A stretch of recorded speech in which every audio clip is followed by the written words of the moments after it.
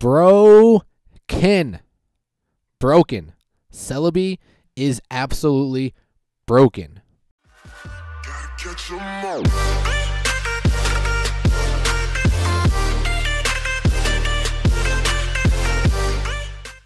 What's good? It's your boy Rico. Welcome back to another episode of Pokemon Duel, and welcome to part 2 of the Z-Powered update from my stream. Now, last video, I was talking about how I didn't understand how Gig said that Celebi was the best runner in the game, or specifically for grass decks, okay? When I think of the best figure, I think you actually have to physically use this figure, not just use its ability. So when I saw it, I was like, oh, Celebi's not that bad. Like, if it's status, it can't use its ability. So I'm like, all right, if I ever see a Celebi, the first thing I'm going to do is I'm going to status this figure, and then I'm going to leave it on the board, because I soon learned that you can use its ability while it's on the bench or if it's in the PC. And I've had games that were absolutely bonkers where I've won, but the opponent had a Celebi in the PC and was able to use its ability. I'm like, okay, that's kind of broken. But what happens when the opponent does not use the Celebi at all? Just has the Celebi sitting on the bench for the entirety of the duel?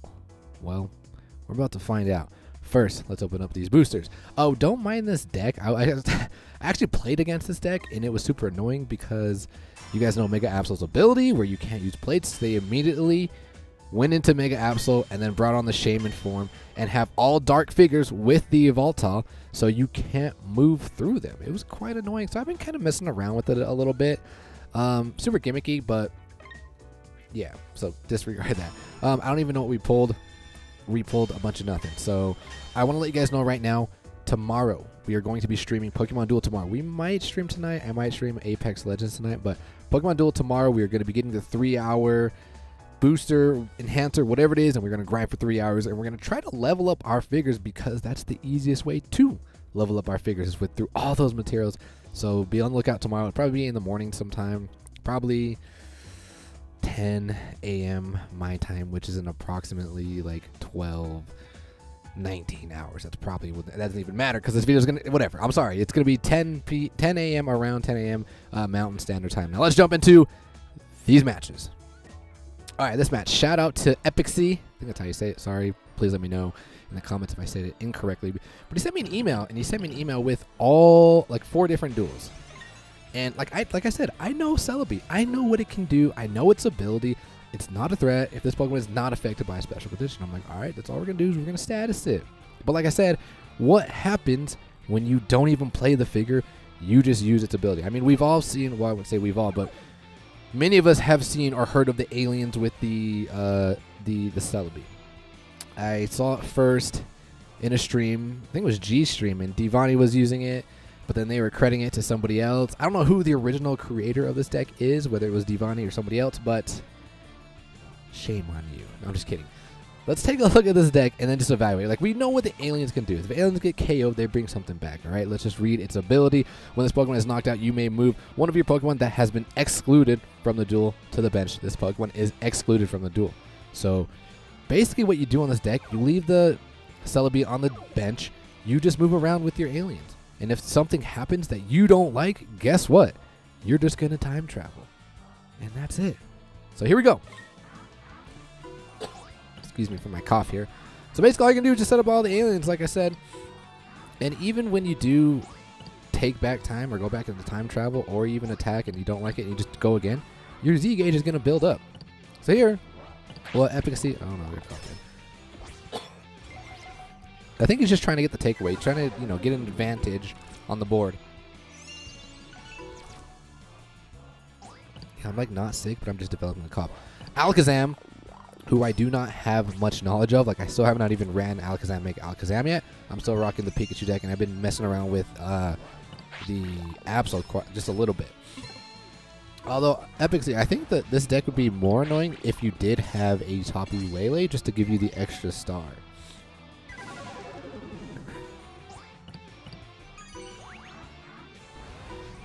So just wait. Oh, yeah. Is he already gone? He is gone. We missed it. We missed the first one.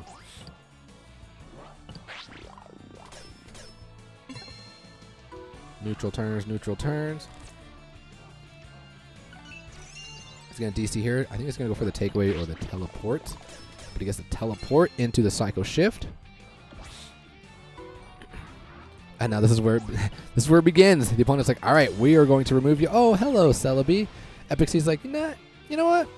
I don't like what you just did there. Let me just rewind it again. And the opponent's going to do it again. And Epic C's like, nope, let's go back. Let's go back a turn. And the opponent's like, I mean, you can get into those like annoying stalls, but that's not what's going to happen.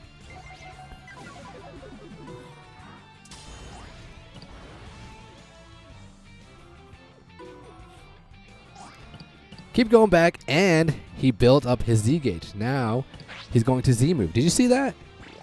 He allowed him to do that and then rewound it because the Z gauge was up, going to KO this Alakazam and moves 3 spaces away. Like, just like that, gained a huge advantage. So now opponent's going to make a Lucario here. They're going to go after the LGM, attack him, but guess what happens? If he loses a roll, what do you think is going to happen? Here, let me attack this. Let me take this a Fracture. Fracture's kind of annoying. It's teleport.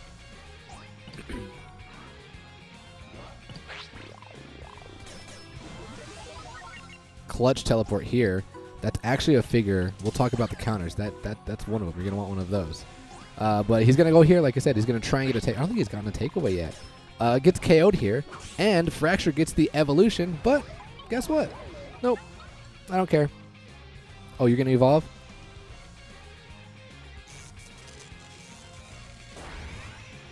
Sorry, bro. Let's go ahead and rewind time. I don't want you evolving. Whoop, see you later. You guys kind of get my point. You see where this is going. Gets a teleport. Gonna get the surround. Do you think we're gonna take the surround? Oh, yeah. Epic C, I'm sorry. I forgot to mention. I watched this duel and it pauses right here. Like, look, nothing happens. Nothing happens. Play. Stop. So I'm assuming right there you were like, nope, I ain't going to let you surround me. So that's basically how broken Celebi is.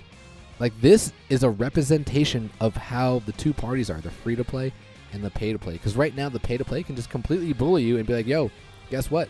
This is an exclusive figure that we have access to that you do not get, and this is what we're going to do to you. We're basically going to bully you. This is basically free-to-play, this is pay-to-play, and this is how it feels. And I can understand how frustrating it is. Look, I can stop it. It doesn't stop. I can go, I don't think I can go back a turn, take back a turn, but I can end it. So I don't know why it doesn't finish, but I'm assuming you won this game or the opponent quit. So we're going to end it there. And like I said, this thing is broken. You guys kind of understand that. So let's try to tier from there. Let's go into some matches that we played on my stream. This one is coming up against Misdreavus. I totally forgot to mention, with that deck that we saw earlier, with the aliens and the Celebi, if you are trying to counter it, make sure you have something that can send Pokemon directly to the PC. Lunala, Lunala's Z move, and Combuskin. That'll offset that deck. Good luck.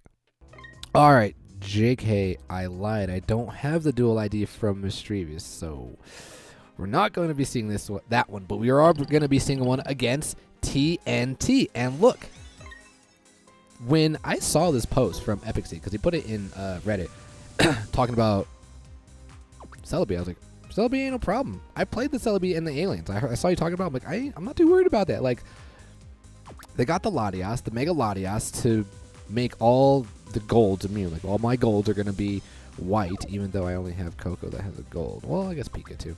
And they have the Altaria to bring figures back, and then the Celebi. Well, this is before this person probably knew, TNT knew about what's going to happen. So they're going to bring on the Celebi, and like I said, we kind of knew what Celebi could do. So I was like, you can come on the board. What I know that I have to do is we're going to have to status you. So they're going to advance here with the Lottie. Dude, I still want to. Why did I not get Mega Lottie? I was like, why did I get the Kartana? But anyway, Coco survives here, and now we're just going to be offensive here with the Poipole, which is going to force TNT to cover up. And then we're going to bring Pika on, and we're not even going to DC because I know I can out-damage this thing if I get my Volt Tackle, which we do. Let's go. Paralyze myself. I do gain that plus MP, and give myself plus 30 damage. So they're going to Eon Flute here. They're going to bring back that Latias, and there goes my gold, but my gold is not that big. Although, I did add an XP to this deck. He's going to DC here. He's going to try and take away my poor Pika. Why would you do such a thing, you monster? Okay, let's go. Get the KO. Plus 40 damage. And the teleport, I'm like, woo. That is clutch. I will take that 100%. We're going to take the entry point right here to prevent these other LGMs from coming on, and hopefully we just get a KO here. That would be nice. We'd be in a good position. What is a takeaway? And I probably should have attacked the Latias, because I would have... I don't think I would have outdamaged it. And I wouldn't have my gold, so... but anyway, we do see this thing, and I was like, alright, so what we're going to do is we're definitely going to attack you. We're going to status you, and we're going to leave you on the board so you can't pull any funny business, sir. So now we bring up the Coco. I realize that my Z gauge is almost full. And like I said before, Coco's kind of like my my win condition. And we get a clutch blue here. So now we can hit our Twinkle Tackle. However, what's bad is that the opponent, TNT, their Z gauge is up as well. So as soon as we do get rid of this... Oh, wait. Actually, no. This was actually... Okay, I remember this play, actually. We twinkled here, and my opponent can't really do anything. Why? Because this is these are Psychic and Flying Mons. Psychic Mons, when they Z-move, they have to move 3 spaces away, right? Doesn't tell. You could... Wait, are you flying? No, Dragon's Psychic. So Dragon is just a purple, right? Dragon's a purple, and it's not guaranteed to KO you because I don't hit above 120, and I don't hit above 120 here. And this is the Dragon flying. So really, what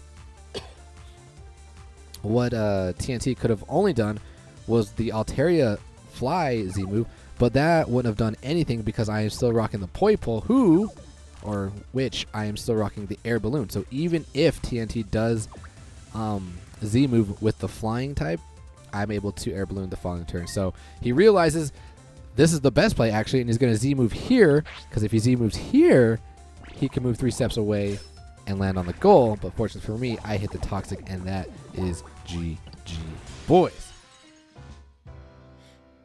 See, if he wasn't status the prior turn, he could have just rewound. He could have went back in time. So I thought, I was like, yeah, dude, I got this. Celebi's not a problem. Well, we learned today it's a problem. Actually, Rob, I wanted to talk to you, bro. If you're watching, you know what? I'll probably just chat to you on Discord. But if you are watching this before I get to you, the World Cup, bro, I think there needs to be some sort of bans because of what you just saw. Like, that's broken. All right, let's jump into the last match. All right, guys, I promised you I would show you a match with Kartana because I thought Kartana was good, and guess who else thought Kartana was good? Date. So I am going up against Date, and Date, why does this Vaporeon look kind of weird? I don't know why it looks kind of weird. But Date is going to bring a ground deck, and the Vaporeon, I'm not sure why the Vaporeon, maybe because of the water slide. This battle opponent is knocked back 1 step and gains weight. I'm not sure why the Vaporeon in this deck, but he's going to try and show off the Garchomp, and these figures can poison, and Garchomp's double flight attack, this Pokemon jumps over the battle opponent, moving to a spot adjacent to it. If the opposing Pokemon is affected by a special condition, it is knocked out. After moving, this Pokemon may attack an opposing Pokemon again. We had a video on Garchomp like a while ago where he got like a triple kill. It's pretty cool. So what we learned in my deck, why I thought Kartana was good. We can crack things. The fighting figures give them a cracked marker. We have the Scizor, if you attack is above 130, it gives them the cracked marker. So I was like, okay. And then Kartana's ability, if it knocks out a Pokemon with a cracked marker on it, that Pokemon, excluding fire type Pokemon, moves to the ultra space outside of the field. Like, okay, let's crack everything, and then let's KO with Kartana. Kartana's good is because that first initial, the paper sword, or like basically the whatever is it, the spoon one for Alakazam, but it just gives me range. So what we thought was we can just use the Rocky Helmet. That's not how the Rocky Helmet reads. choose one of your Pokemon on the field or bench. If that Pokemon is knocked out by attack damage on this turn, its battle opponent is also knocked out. But if you pay attention, if you read Kartana's ability specifically, if it knocks out a Pokemon, so it's saying if you knock out, if Kartana knocks out a Pokemon, well, the Rocky Helmet, the plate knocks out the opponent, not Kartana. We tested it, and Kartana did not move them to the Ultra Space, so it was kind of upsetting. So we had to switch the deck because initially we had 2 Scizors. Now we had to bring on the Celesteela because it buffs Kartana's, what is the attack? The Ultra Blade. If there are any Pokemon in the Ultra Space, this damage is multiplied by the number of those Pokemon. So that would at least hit for 120, right? I believe. Or is it 180? Because there's 2. No. Yeah, it'd be 120. So that's why we brought in the Celebi. So let's see how this match unfolds. We're going to open up with the Vaporeon. We are going to bring on Marshadow. So they're going to Air Balloon here. Remember, I can't attack into this thing freely because of its ability. It can go underneath me. So basically, the premise of Daytay's deck, Daytay is going to try to poison things and then attack with the Garchomp. So he sees me coming up with the Celebi. I'm going to Air Balloon with my Celebi. He sees me coming up, and the plan here is to try and bring something into the Ultra Space. What happens here? Dragon Sphere. Dragon Sphere so we can bring on the Zygarde, but I'm going to go 2 steps away. We're going to try and get rid of this Poipole. Or not Poipole, but the Naganadol.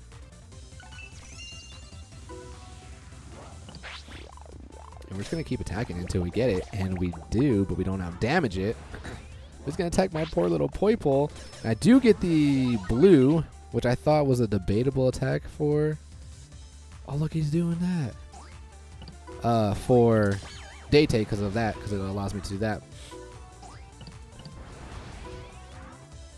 But he's going to attack my Kartana again. Probably going to lose my Kartana. We do lose Kartana. Now what we're going to do is we are going to Z-move here. We're going to use the Bug-Z move, actually, because it does bring a negative, I believe, a 1 marker to the opponent that's adjacent. See, no, it's 2. It's -2. As you can see, the Naganadel is only 1 MP. So they're going to Mega here, or not Mega, but they're going to Z-move here. And I was like, okay, this is actually good because it's going to put a cracked marker on you. Dude, Vaporeon's tripping out. He's tripping out hard. And now that it is cracked, what we're going to do is we're going to max revive our Kartana, and we're going to go straight after this Vaporeon. And we get a very fortunate roll. Poor Vaporeon does hit the quick attack, but now Vaporeon is in the Ultra Space. Let's go.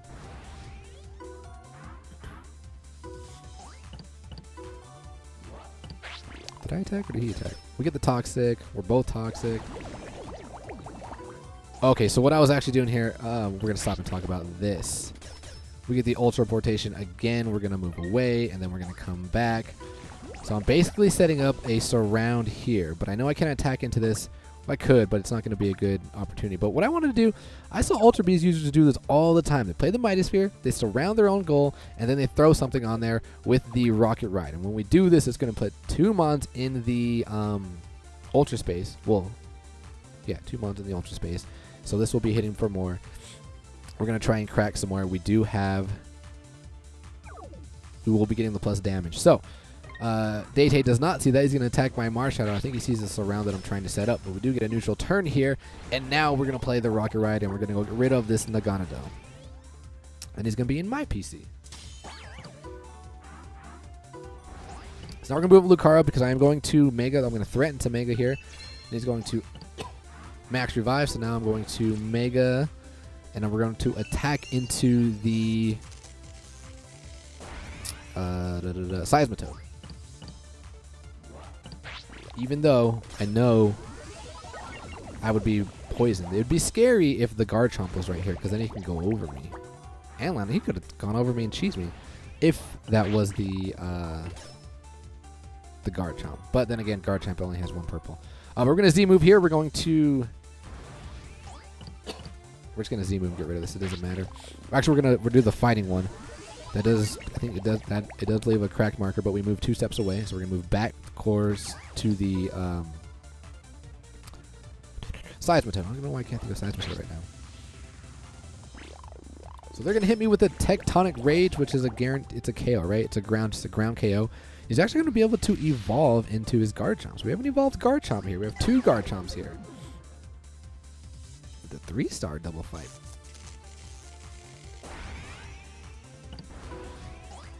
But we're gonna rush forward.